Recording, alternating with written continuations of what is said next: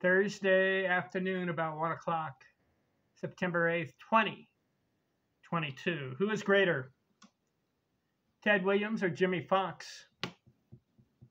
Interesting matchup, both Hall of Fame players. It's close. Let's go through the categories, 20 of them. See who wins each category, see who comes out as a greater player. Jimmie Foxx played 25 more games than Ted Williams, so same amount of games. Ted Williams, 2,292 games. Jimmie Foxx, 2,317, a difference of 25 games. So no need to average what they did per game because they're very close. Let's see what their career achievements and stats are. Ted Williams had 7,700 at-bats. Foxx, 8,100 at-bats. Difference of about 400 at-bats. The reason? Williams got more walks than Foxx. Let's go through the categories. Career average. Ted Williams, 344. Foxx, Jimmie Foxx, 325. 1-0 Williams. Runs scored. Williams, 1798. Foxx, 1751. Difference of 47. Very close runs scored. 2-0 Williams. Runs batted in. Williams, 1839, but Foxx, 1922. He beats him by about 80. So give 1 to Foxx, 2-1 Williams. Home runs. Williams, 521. Foxx, 534. 2-2. Triples. Williams, 71. Foxx, 125. 3-2 Foxx. Doubles. Williams, 525. Foxx, 458. Give it to Williams, 3-3 tied after 6 categories. Singles. Ted Williams, 1,537. Foxx, 1,529. That's a difference of 8. Williams played 19 years, Foxx 20. And if you count up all their singles, it only separated by 8 singles. But Williams wins it. 4-3 Williams. Total bases. Williams, 4884. Foxx, 4956. Give it to Foxx, 4-4. Slugging. Williams, 634. Foxx, 609. If you can slug past 500, you're good. And these guys are 600s.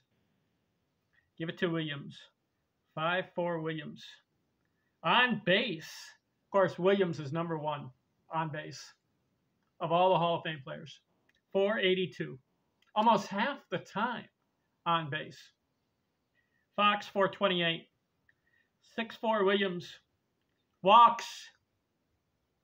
Williams, 2,021. Foxx, 1,452. Give it to Williams. He's leading 7-4. Stolen bases. Ted Williams, 24. In 22 years? Or no, in 19 years?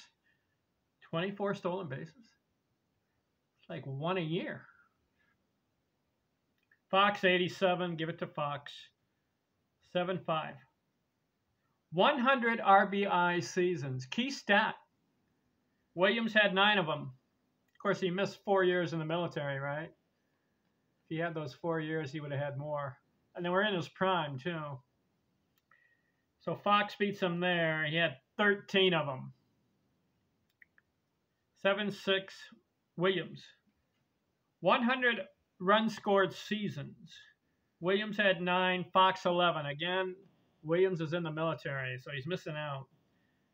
But you got to give it to Foxx. It's 7-7. Most runs scored in a season. Ted Williams had 151 year, and Foxx 151. He's leading 8-7. Most RBI in a season. Best for Williams, 159. Foxx, 175.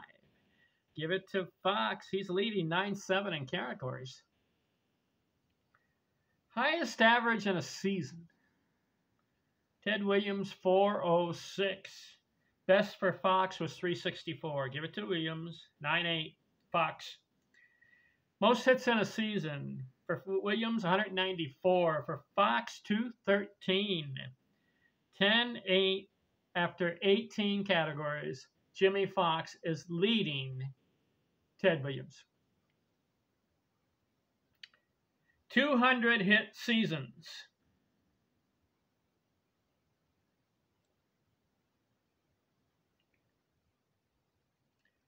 Williams had none. Foxx had 2. 11 categories for Jimmie Foxx. 8 for Williams. And the last category, career base hits. Ted Williams, 2654. Did you know that Jimmie Foxx had 2646? That's a difference of 8 base hits. Ted Williams wins the category, but overall, Jimmie Foxx 11, Ted Williams 9. Who's greater? I'm going to do something here. I want to look up, because I have to pick one of these guys to be on my team. I can't have both of them. I can only choose one of them. What is the deciding factor whether you're going to take one player over another? I think to me, it's a matter of how many times they struck out in their career. Because you got to make contact.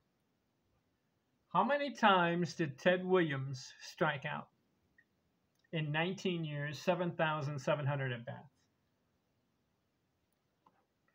He struck out 709 times. Very good. Whew. It's about once every 10 times at bat if you have 7,000 at-bats.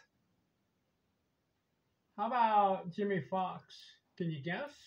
Is he better or worse? He's a slugger, right? How many times did Jimmie Foxx strike out?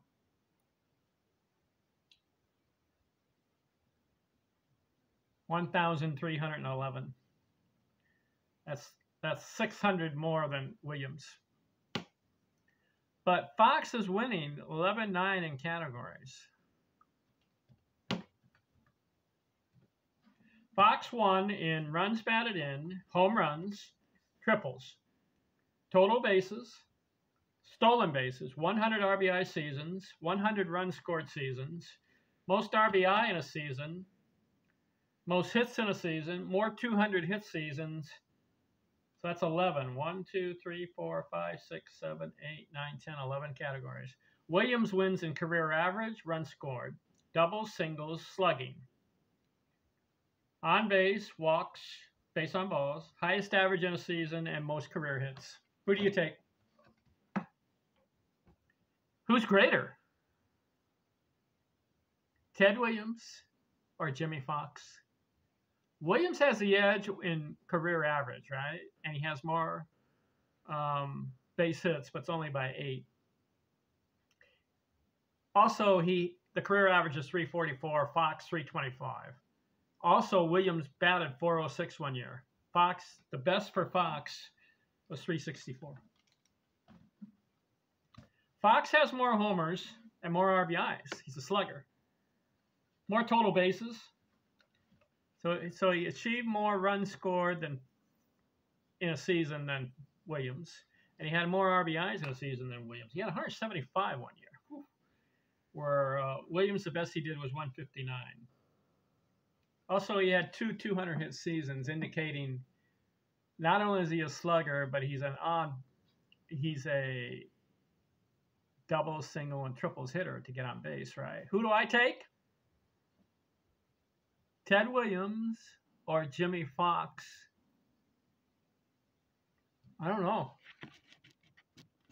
The Splendid Splinter, we know he was in the military, so he had 4 years of his prime. He would have outdone Foxx if he had those 4 years. You know, Foxx doesn't miss the military. Why? Because he starts in 1925, no war, and he finishes in 1945. So he could have gone into the military in 1941, 42. But here's the thing, he's 33 years old during that time. I think in World War II, they were taking the 20-year-olds. I don't know if that's true or not. But 1941, he's 33, and then by 1945, he's 37. Where Williams, he goes into the military. Look at this. At 24 years old, 1943, 44, 45. So 3 years, part of the 4th year. This is incredible. At age 24, 25, and 26, he's in the military, Ted Williams. What would he have done in those prime years? 40 homers, 135 RBIs, and probably batting .380. So he would have outdone Foxx. So if you're asking me, who do I take? Ted Williams or Jimmie Foxx? I'm going to go with Teddy Ballgame. Why? He would have outdone Jimmie Foxx if he had those prime years. So that's a what if. But Foxx outdoes him, wins the category 11-9. But I'm going to go with the Splendid Splinter. He batted that .406. That was crucial. And then he only had 709 strikeouts. That really helps. And he has the better career average. And he beats him in career hits, even though he misses those 3 years. How about that? That's why I'm going with Teddy Ballgame. Thanks for watching here. We'll continue these series of episodes on who is greater. Thanks for watching. I'm out.